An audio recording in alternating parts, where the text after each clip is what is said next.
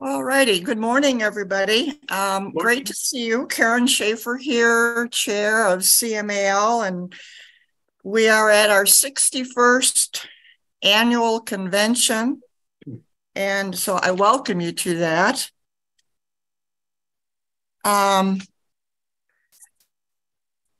So what we'll do, we have a great keynote speaker this morning. We are really fortunate to have somebody from our own league family who is an expert.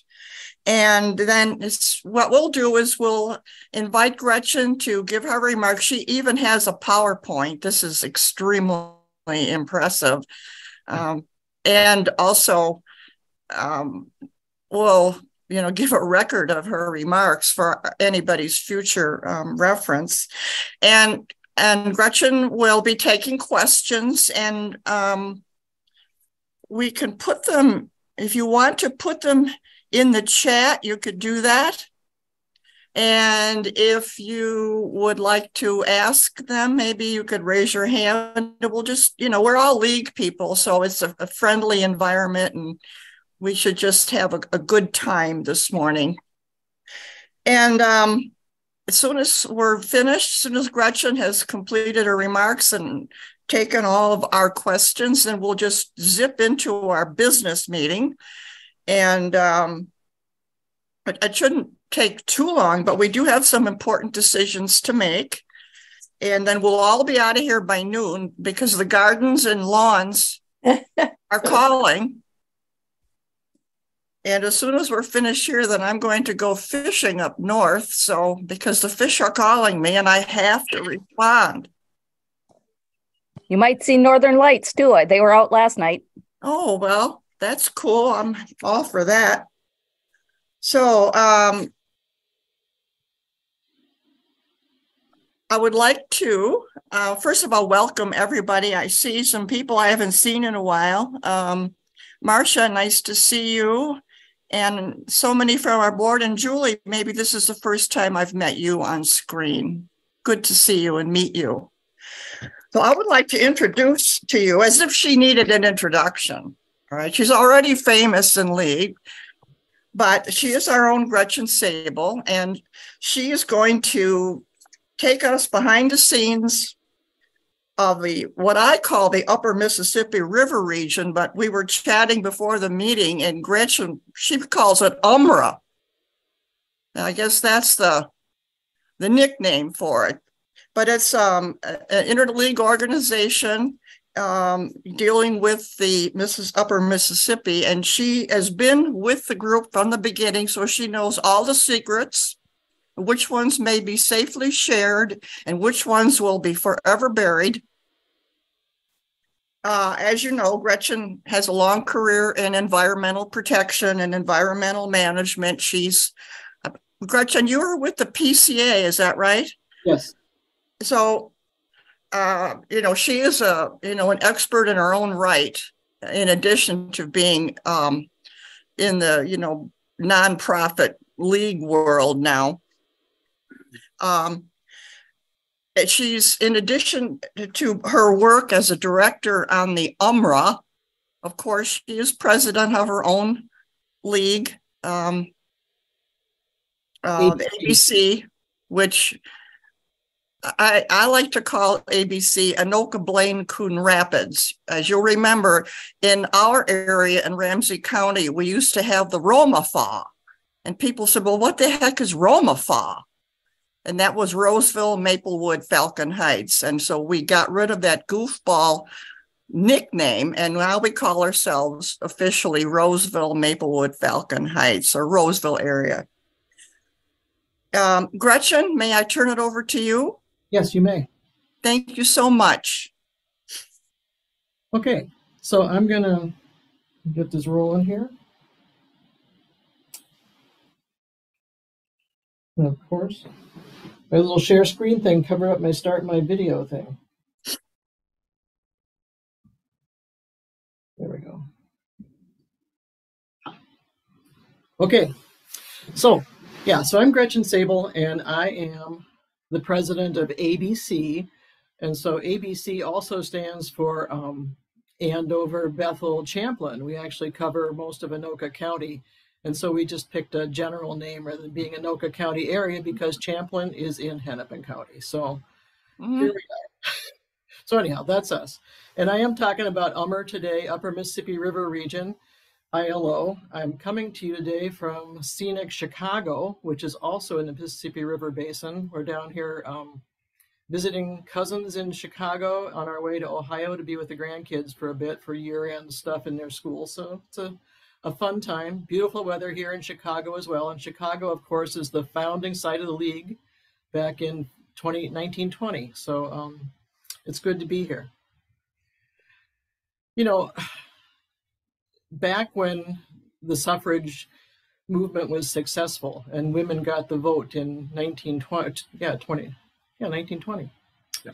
The thought was that a civic organization like League of Women Voters would help people with understanding issues and with understanding the basis for things and being informed electors. And so that was the purpose of League, and that's what we're continuing to do today. The things I'm going to talk about, Karen hit some of them. What's an ILO? So some of them are very different than CMAL, and so I'll talk a little bit about that. I've got some stuff on hydrology and nutrient science. That's a very untechnical way to say that because it's a very untechnical presentation. And then I'm also going to talk about how UMRR works and what we do. So that's coming. So what is LWV UMRR? To start with, it's the League of Women Voters Upper Mississippi River Region Interleague Organization, which is just way too long. And so we write it as LWV UMRR and we say it as UMRR. The base of the League of Women Voters is comprised of local leagues. And so you can see those little boxes there. Those are all local leagues, mostly serving a given city or county. Local leagues work on local issues, run candidate forums, and register voters. State leagues tie the local leagues together and they advocate on state issues. So you see here I've put in LWV Minnesota, Wisconsin, Illinois, Iowa, and other states. So they tie together the local leagues, and then LWV US unites the whole thing into a national organization. In some cases, local leagues band together to address particular issues or needs of particular areas. And so that's an ILO, and that would look like that. So, you know, it's a group of leagues in a specific area, usually grouped by geography, and they're working on that. So we have, this is an old slide. This is before UMRR was born. So at that time there was 20, there could be more now. And I circled CMAL. So you can see that there's Los Angeles area, Bay Area, Nassau County, Delaware, National Capital Area. So they're geographically oriented and they unite leagues in a certain area. Two interleague organizations are larger and incorporate leagues from multiple states. And so that's LWV Lake Michigan region and LWV Mississippi River region, or us. The Lake Michigan Region League was founded in 1966. So they're much older than we are. They draw leagues from around Lake Michigan. And so they, again, are a 4-state organization. And they serve, but you see in the green area there, but they also include a lot of Chicago. And I'll talk about the specific hydrology of Chicago here pretty soon. LWV Upper Mississippi River Region, our territory is the river basin from the headwaters in northern Minnesota to southern Illinois where the Ohio River comes in. And we focus on water quality and quantity. We were incorporated in 2015, so we're just babies in this thing. We right now have 64 member leagues and 4 state leagues, so we're got a lot of members, which is a good thing. And members join us, and this is what our league looks like. So you can see that we incorporate state leagues and local leagues, and we report directly to LWV US. You see that little blue line there? So we are equal to the states in terms of the league hierarchy, right? Because we report directly to LWV US. And our purpose is to educate and advocate for the Upper Mississippi. Many common issues unite leagues in the Upper Mississippi. One of them is nutrients that flow into the Gulf that create a dead zone that affects fisheries, shellfish, and shrimp, and in poor water quality also. There's also issues with transportation of hazardous material on roadway by rail and water, and pipelines. Aquatic invasive species such as the invasive and silverhead carp, and then issues with commercial navigation, ecosystem restoration, water quality, flood risk management, and other things. So there's a lot of things that we have in common up and down the river, even though we're very different from Bemidji to St. Louis. The purpose in our bylaws, we're here to promote public understanding and active informed citizen participation in evidence-based decision-making as essential elements of responsible and responsive management of the natural resources of the Upper Mississippi River region. This is from our bylaws, so it's kind of flowery language.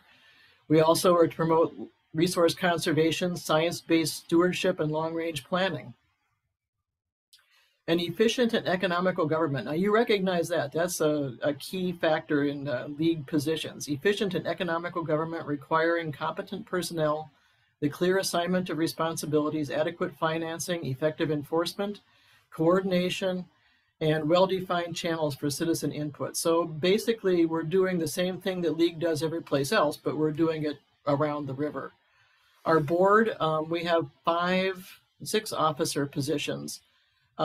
We have a chair, and the chair, we call him chair and not president. And we draw from our 4 states. So our chair is Mary Ellen Miller from Des Moines, Iowa. Our vice chair is Nancy Porter from Johnson County, Iowa, which is Iowa City.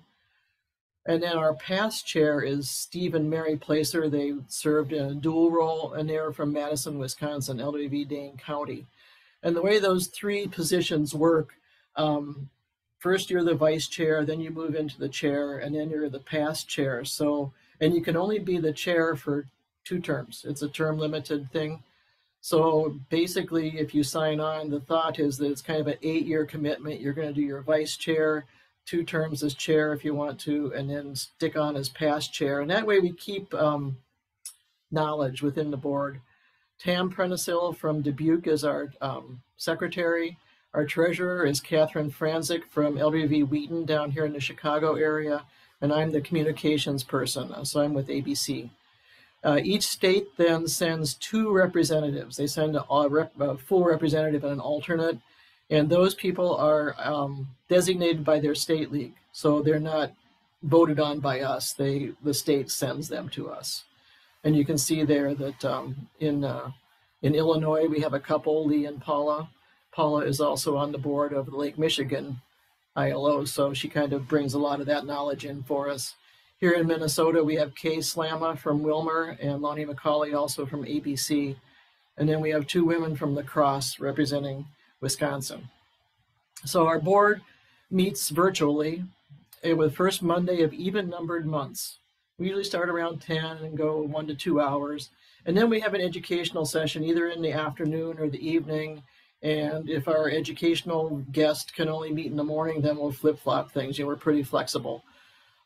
So we talk about topics of concern in the basin. We highlight different areas within the ILO, and we're open to the public. So that's, and then we advertise them. LWV is really in the right place at the right time right now. There's so much disinformation. There's so much slanted news. You listen to the news, and if you hear people using too many adjectives, disastrous, the biggest, all those things warn you that that is not objective news. And League provides objective news. So we do education and awareness. We advocate on issues based on positions, and we form coalitions with partners. With the League's century of experience lobbying and advocating, we see the chief benefit of UMRR being the ability to amplify the voices of our citizens across dozens of congressional districts. And so we're moving into the realm of advocacy on the national scale. Our origin story, we started out following kind of the example of Lake Michigan region, and also a league in Galena, Illinois, the LWV Joe Davies County League. And those of you that might have attended our annual meeting last year, they gave an excellent presentation on how a local league can be a real leader on water issues. And so I have a link in that, and hopefully whenever this gets posted, we'll make that link available to people. It's a great 20-minute video and something you could show at your local league meetings. So Lake Michigan region, they've been around since '66, and they were working on lake issues. And around the turn of 2000, EPA came up with a plan to address stormwater pollution that was going into the river, the lakes and the rivers and everything. And so it was a big national program, and cities had to gear up and do things. And so the Lake Michigan League actually got a grant to do education around Lake Michigan on stormwater and how stormwater management is important. And they were doing this project. And the people in Joe Daviess County, so you see the woman here with the short dark hair in the top left picture.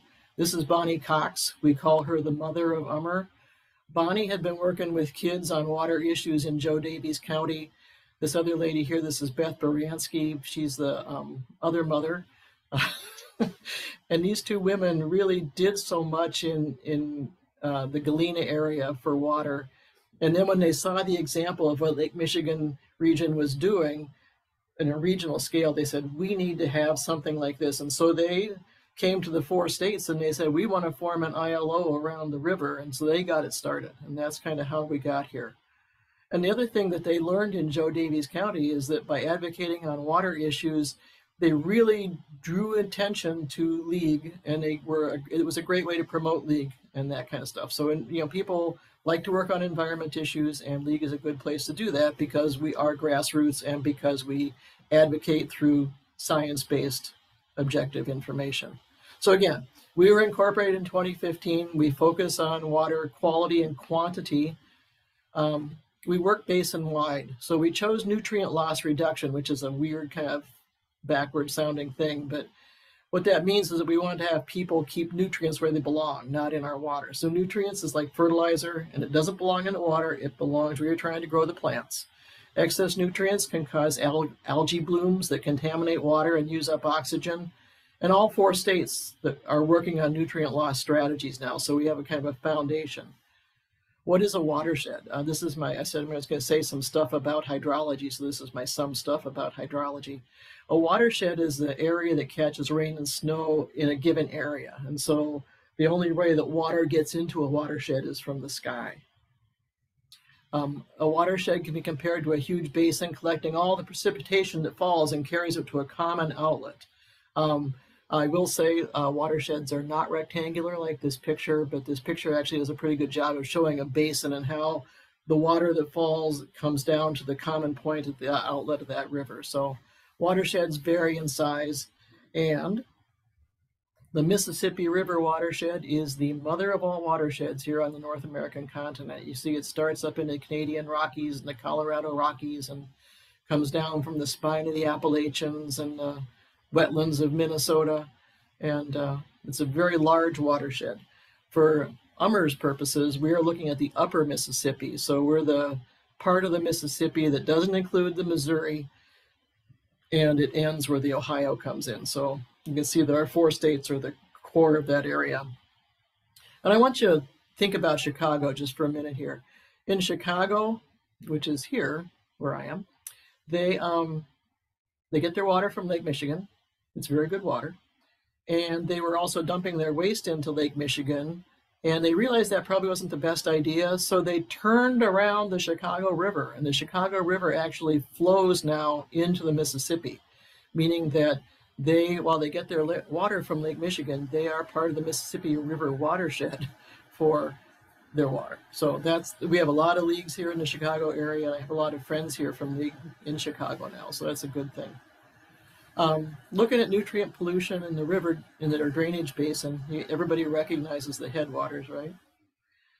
Why was nutrient pollution a good issue for us as an ILO? Well, it transcends political boundaries and it affects the whole river basin. Whether you're urban, rural, or suburban, there's stuff that you can do to work on this issue. So it's a good issue that would give everybody something to work on. It's an issue that isn't really as well understood by the general public as it could be. And each of our 4 states, like I said, is doing a strategy. So what causes the excess nutrients? Most of it comes from farm fields, largely through drain tiles, runoff from crops. Manure should be on this because certainly all the animals that are raised and all their waste that goes onto the land creates nutrients that is lost. But also, there's urban residential runoff, there's industrial runoff and wastewater treatment plants. And so there's a lot of sources of nutrients that can be addressed. And nutrients are a problem because this nutrient-rich water comes down to Mississippi and it like floats on top of the denser salt water on the Gulf. And when you have all those nutrients and all that sunlight and it's nice and warm, algae grows. And as the algae grows, it gets green and slimy like on our lakes, but then the cells die. And as they decompose, that decomposition takes up oxygen. And then there's no oxygen left for the fish and the shellfish and that kind of thing. So we call that the dead zone. And you can see the dead zone is quite large. We all contribute to this. And let's see, in 2014, it was 5,000 square miles of dead zone. In 2018, it was the size of New Jersey. Our 4 states are major contributors. The dead zone size varies by year. So the data that you can see there, that is the each year is different. So like 2022, it was so dry. So the dead zone was actually smaller last year. The nitrogen and phosphorus, where does it come from? Well, look at that. We have all these states along the main stem of the river, which are the major sources of this pollution. And it just so happens that we're also where a lot of corn is grown and a lot of soybeans. And so when you think about corn and soybeans, what do you grow those for? You grow them for animals and ethanol, corn and animals mostly for soybeans. So those things are major crops that are grown in the area, and it's that row crop that creates 70% of the pollution, the row crop and the animals. So all these states have nutrient reduction strategies. They were all adopted in the early 2010s. Each one's a little different and focuses on different things because the situation on the ground is different, but also because the politics are different. And so, each state has a strategy and they're following it, and they have more or less levels of success. The goal was to reduce the dead zone to 5,000 acres, about 8 square miles. And that was supposed to be done by 2015. Now we're going to go to 2035. The Inflation Reduction Act that passed last year did have a lot of funding for conservation programs. So we're hopeful that that will move things ahead. But like I said, states must also take actions. And so we just saw the Iowa legislature just hung up their gavel and went home. And one of their actions that they did, they defunded all the monitoring of nutrient locations. And so, that state has made choices that's going to take it backwards. And that's what's going on. So anyhow, UMRR educates on nutrient solutions. So we share through different means, and I'll talk about these means in a minute, what other people are doing and, ways that there is success.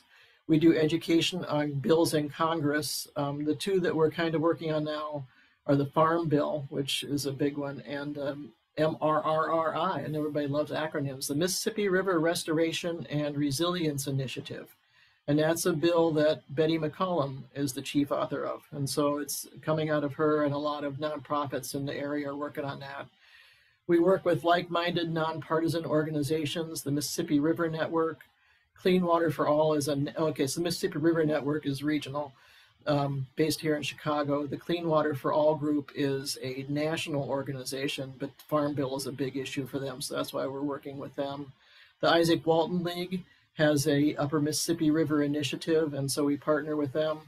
Land Stewardship Project and the Minnesota Environmental Partnership are both Minnesota-centric organizations that we work with. So one of the things that we did, and some of you have been involved in this, before COVID, we were working with these landowner workshops.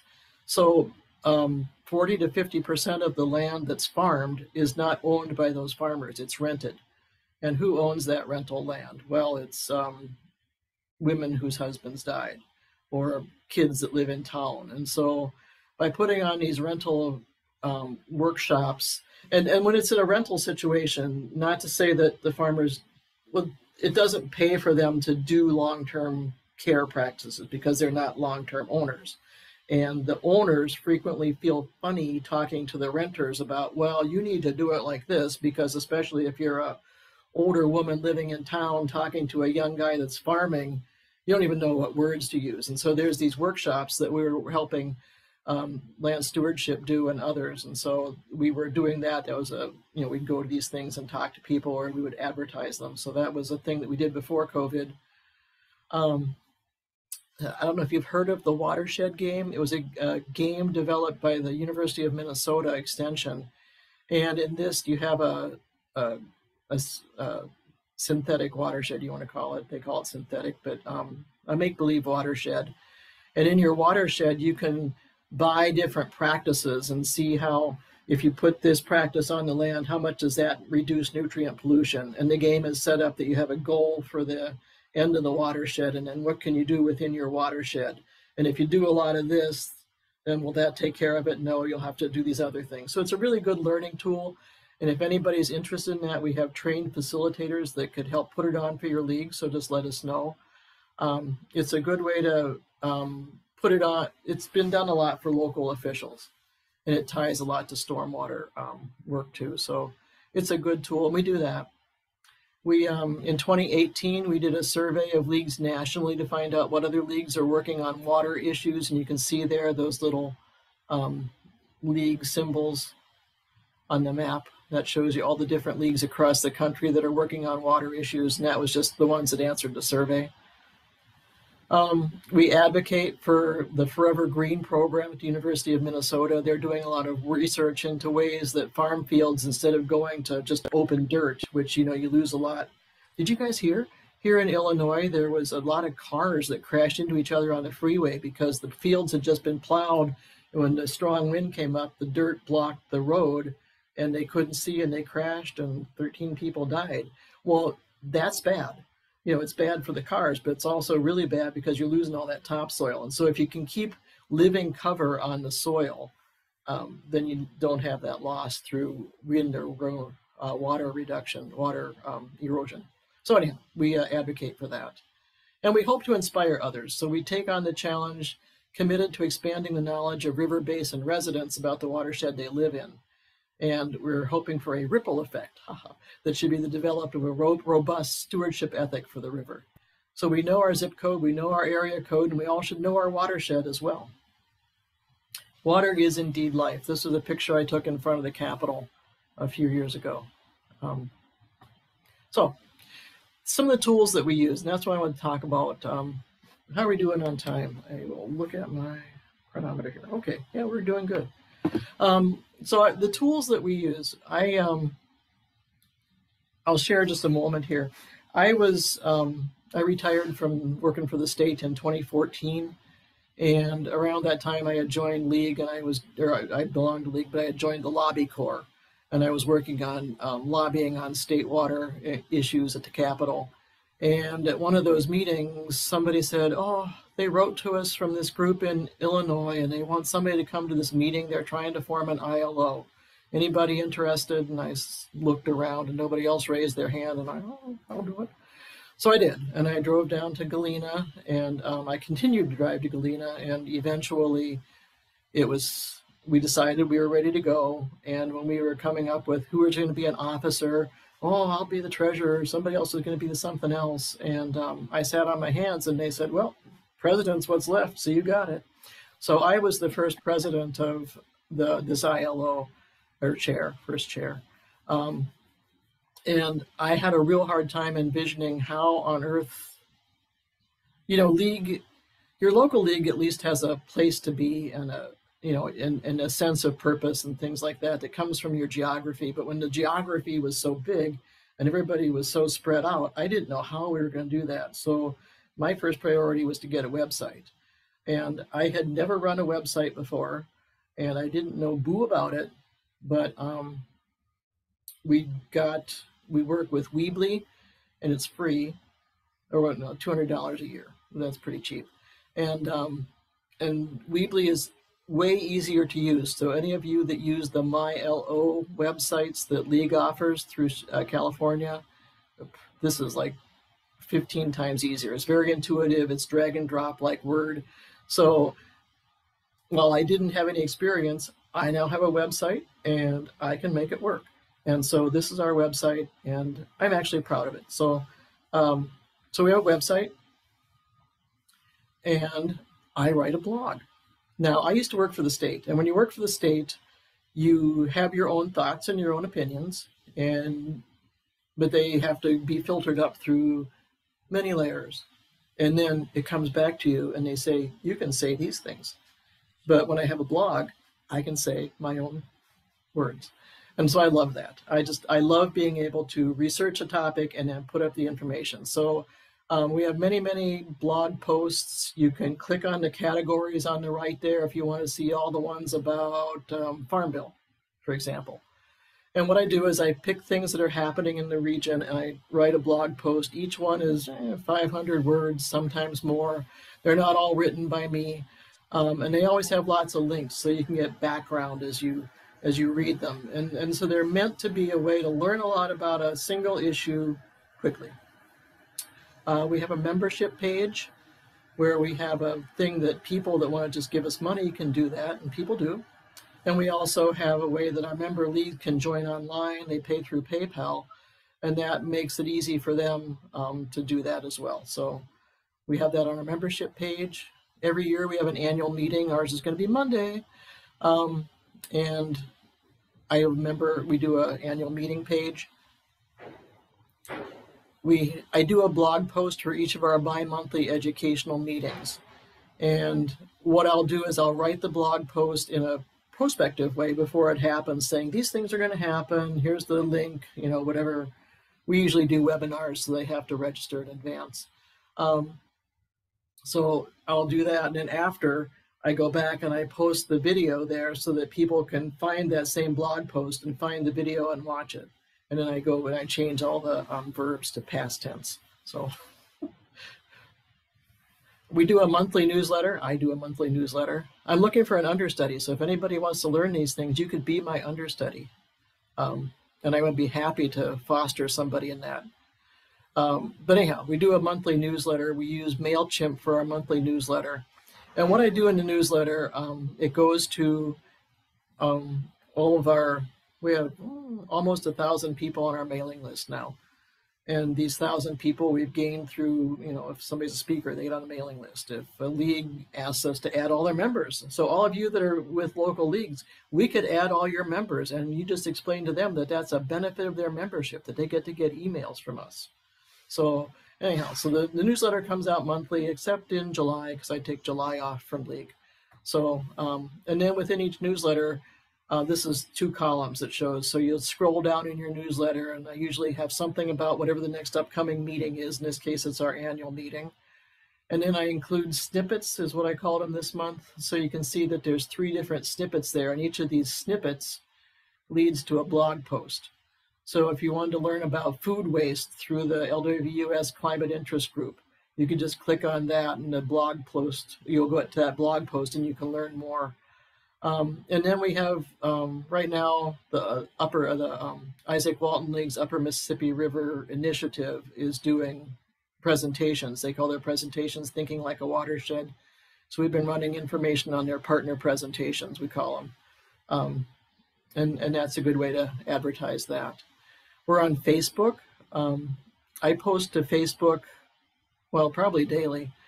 And I don't go searching for things, but you come across things because you've liked other leagues' pages, you see things that you follow, and I just share them. So you can see there was a story from, this was from the Park Rapids paper, Winona LeDuc, talking about the need to work on saving the water.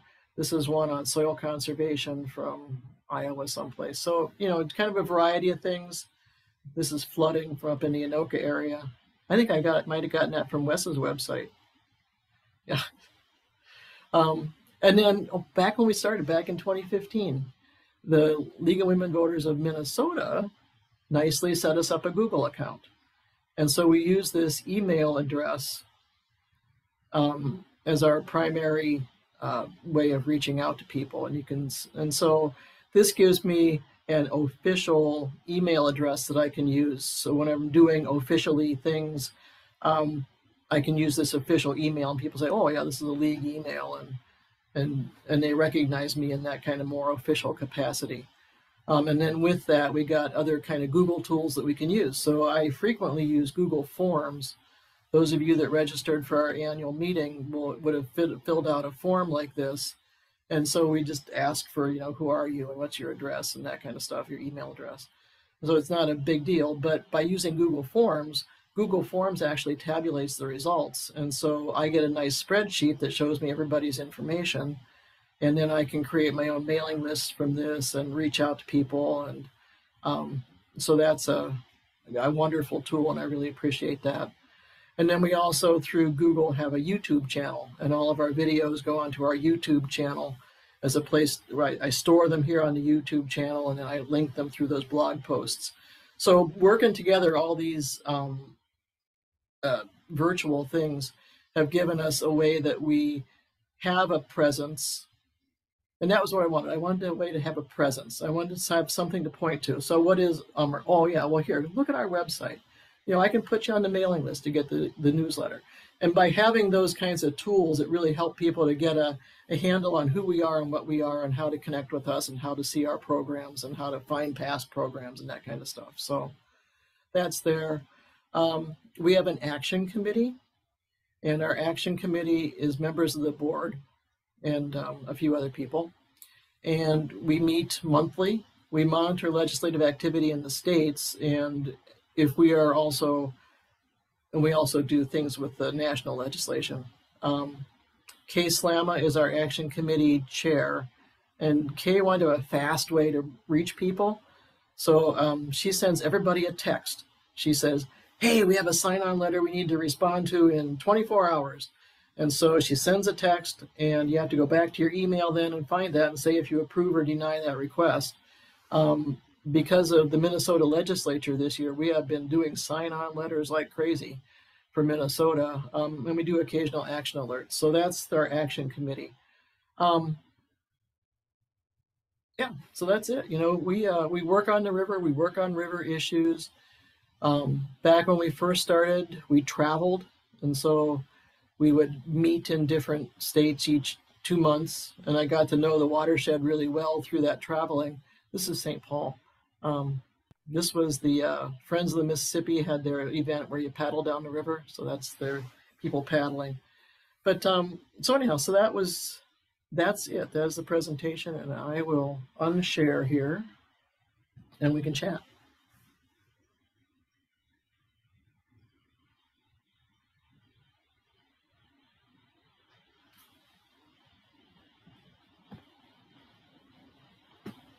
Gretchen, I got to sit in on a video that UMRR did earlier this month, Thinking Like a Watershed. I noticed as you were going through your slides, you actually have like a series of video type of presentation things going on. Can you just tell a little bit if, I think you're still in the middle of a series or something on that. Can you talk a little bit about what that is focusing on? So that's the Isaac Walton group. They're doing their Thinking Like a Watershed series.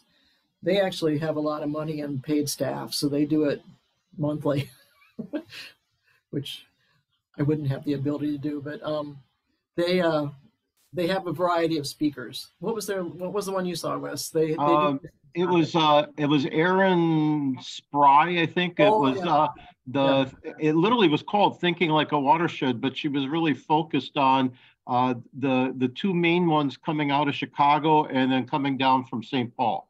Yeah. So Thinking Like a Watershed is what they call that series. And there is actually a plethora of organizations called Upper Mississippi River Region. So the UMBRA is the Upper Mississippi River Basin Association, which was formed by state governments, I think, and they send delegates. And they work together on a lot of navigation issues and things related to transportation, but they're starting to look at the issues of water quantity.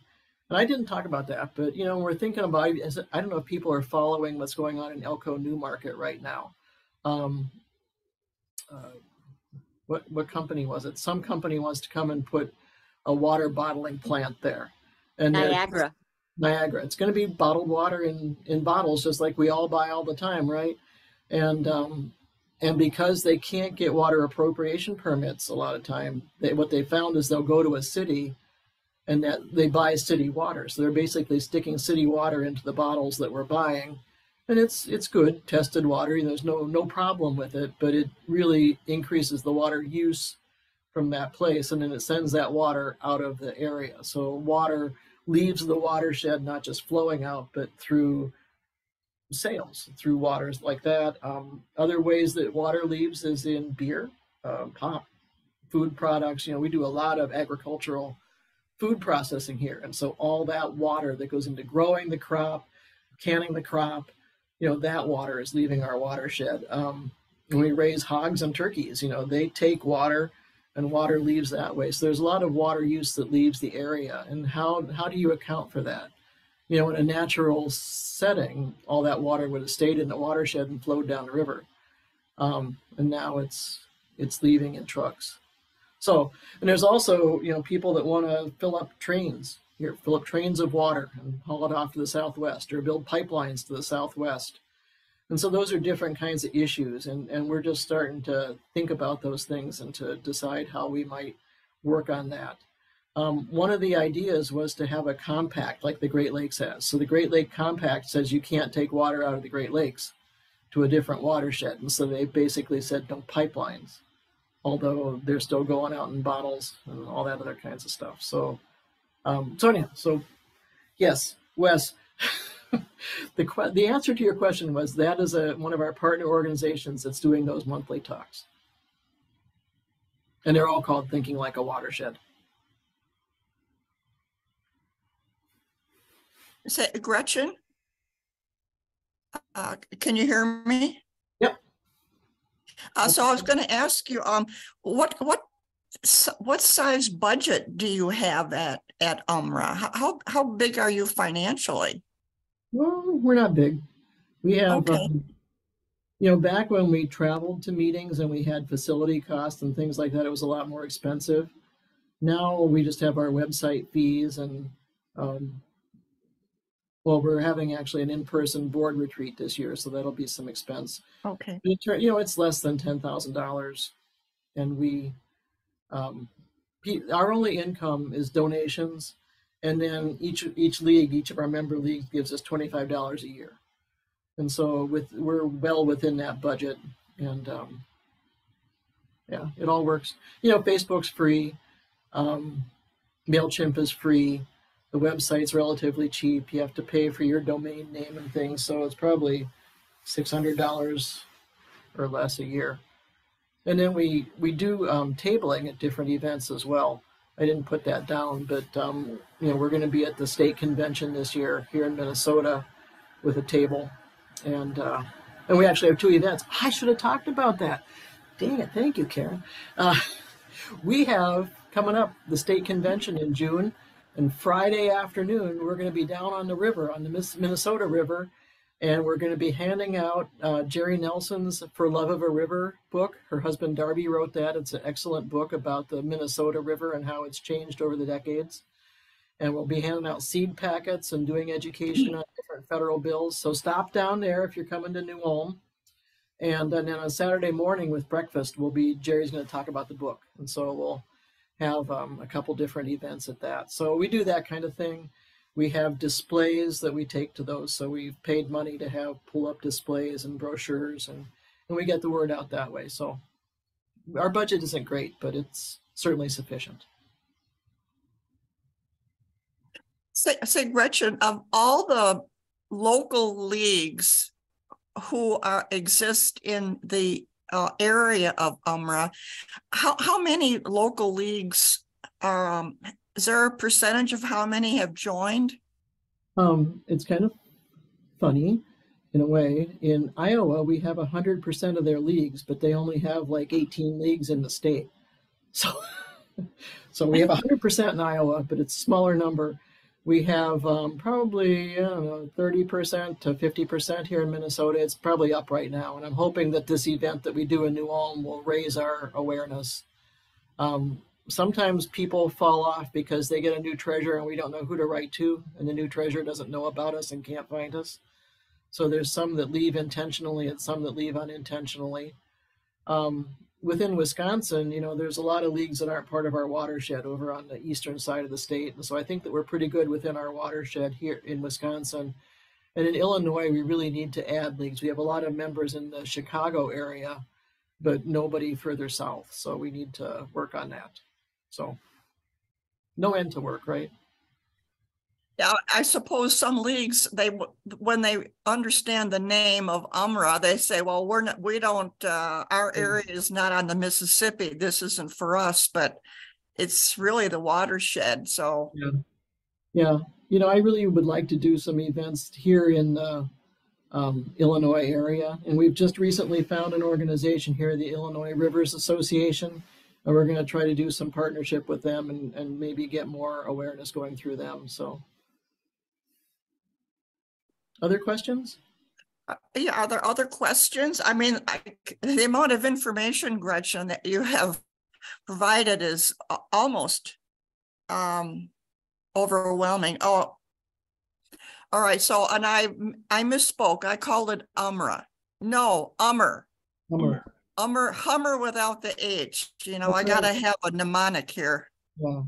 But I will say, you know, I know that I think that CMAL needs to kind of up your game on electronic media. And so I will volunteer. If somebody wants to learn about it, I would spend time with people that want to learn how to do a website or want to learn MailChimp. I would be happy to work with anybody to do those things. So the advantage to MailChimp over regular email is that it maintains the list for you. People can subscribe and unsubscribe, and it's a more professional look to the emails. So I still use our regular email to talk to our members, but I have this list of almost 1,000 people who signed up to get the glitzier MailChimp newsletter. And so, you know, I would be happy to do that work with you guys. Well, I appreciate the advice and also your willingness to help, and we'll certainly have to look into that. So I thank you for the offer and the advice, and I appreciate, you know, when you're trying to, as you said at the beginning, how do you create an organization where the individual people are in several states? And that's a daunting task, but you know, technology has helped, and you are now an expert. Yeah. No, I just know the things I do. So Gretchen, kind of and this actually stays within not so much what UMRR is, but what we were talking from Karen's question just a few minutes ago here. If there are any of the folks on the call today within our CMAL call who are pretty confident that their own local league is not currently part of UMRR, I'm assuming all it really takes is at a upcoming meeting that they put forward a motion and pass a resolution that they are going to join UMRR, and then their treasurer needs to send a $25 check to UMRR for membership. Is that basically what's involved? Yep. So it's and what we can do is when we put out our next publication, probably not under MailChimp, I'm sorry, but we will maybe try to promote, we can promote membership in the CMAL area for those local leagues who haven't yet, you know, it doesn't count everybody in the state, but we've got quite a group locally here. So thank you. Thanks for mentioning that, Wes. Anybody else? Any more questions? Well, I thank you immensely, Gretchen. I was really pretty ignorant, so I have to admit